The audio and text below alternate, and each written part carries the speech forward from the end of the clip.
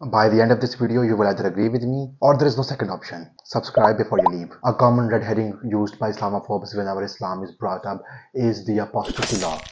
Apostasy law, for those who don't know, is the execution of the one who defects from his religion, and it is not exclusive to Islam. It was very common in history. In the Bible, you will see the command in regards to the apostate is to stone him to death in Deuteronomy chapter 13, verse 6 to 9.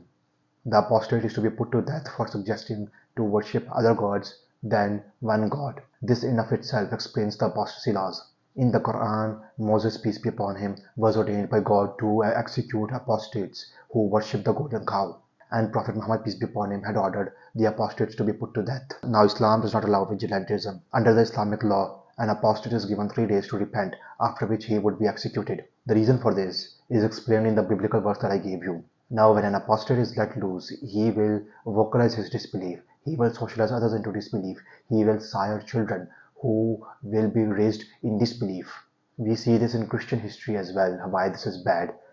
Philosophers used to mock and scorn Christianity and promote evils like fornication. In Arabic, we call it fahisha. Now, by that time, the church and the state had separated, which is why the philosophers and those apostates were not dealt with. Philosophers like John Stuart Mill or Immanuel Kant, who had very negative opinion of Christianity. Fast forward today, Christianity has declined. Church attendance is plummeting. The believing Christians are becoming more and more rare to find.